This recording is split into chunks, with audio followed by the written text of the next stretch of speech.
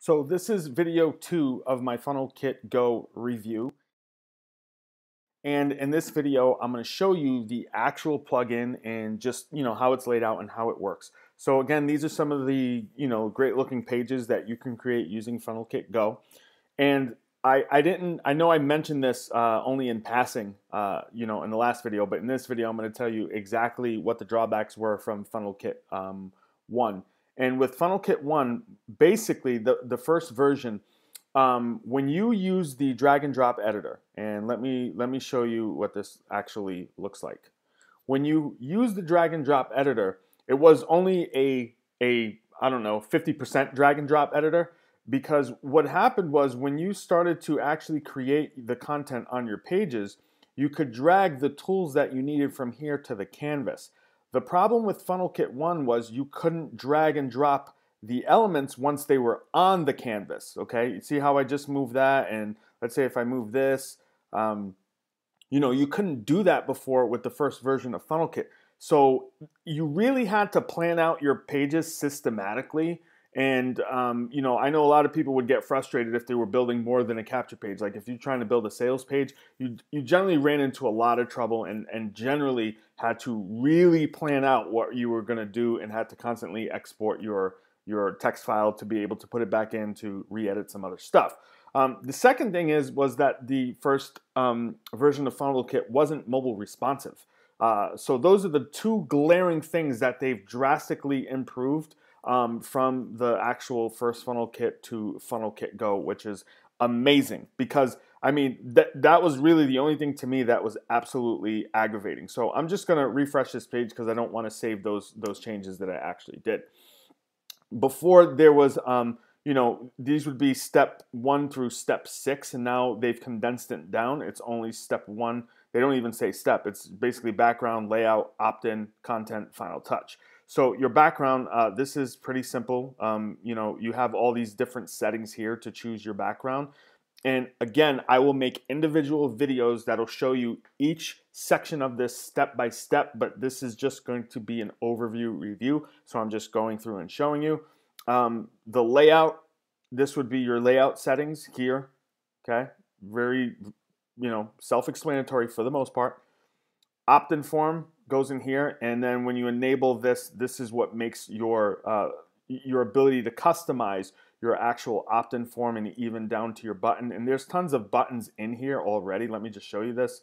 I know that if you've had the first version, you know what this already looked like, but I'm just showing you if you're just kind of new to FunnelKit. Content, again, this is where we could edit. You can see you can copy whatever section that you have, and then this is the editor for that section or that column. And again, you have 1, 2, 3 columns, and then you can put columns within columns. So just so you know that you can actually do that. Matter of fact, let me just show you this. So if I put one column here, whoops, let's do this again. So if I put one column here, I can put two columns within the column if you wanted to. So then, basically you'd have to play around and see what I'm talking about like some of the cool things, neat things that you can actually do doing that, because it's its own independent settings.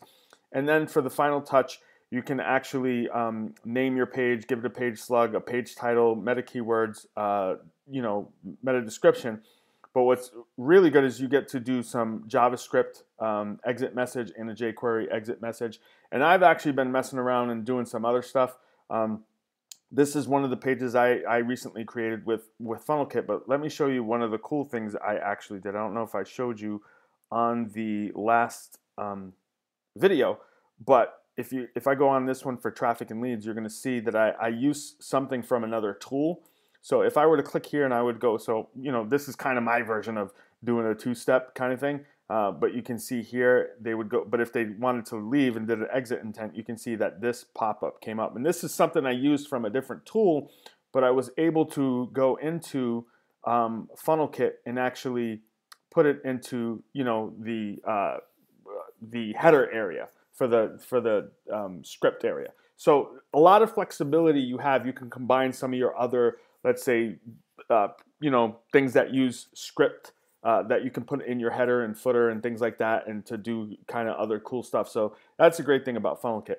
Another really, really cool feature is this import export feature, is that when you export a page, so this would be an export, you could export this, you could create a capture page or whatever pages that you were creating, you could export them and upload them onto someone else's website and or / server, regardless if they have WordPress or not, because you would just go through cPanel, use FTP, all that good stuff. You can go through cPanel or use FTP is what I'm saying.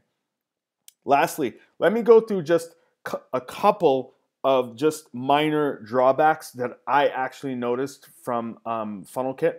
And one of the things is with the graphics that you get from Emka, is that it's the same exact graphics pack that was with FunnelKit 1. I thought there would have been way more graphics with all the graphic stuff that's come out over the last year and change since the original FunnelKit.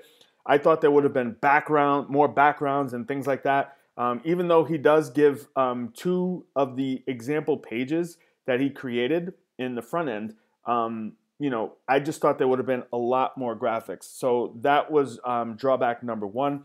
Drawback number 2, I just thought he gave away a couple of templates, just to get started, the examples that he used on the actual training videos, which is cool. Don't get me wrong.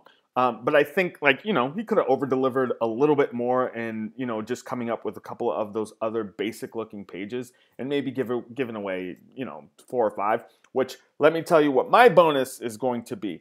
But in order to check out what that bonus is going to be for you, you actually have to watch the next video, and or just purchase with my link, and you're going to see my bonus in JVZoo anyway. But you got to watch the next video to actually see what your bonus is actually going to be. My name is Danny Fortz with the rejection-free formula: no calling, no chasing, no convincing. Watch the next FunnelKit Go video.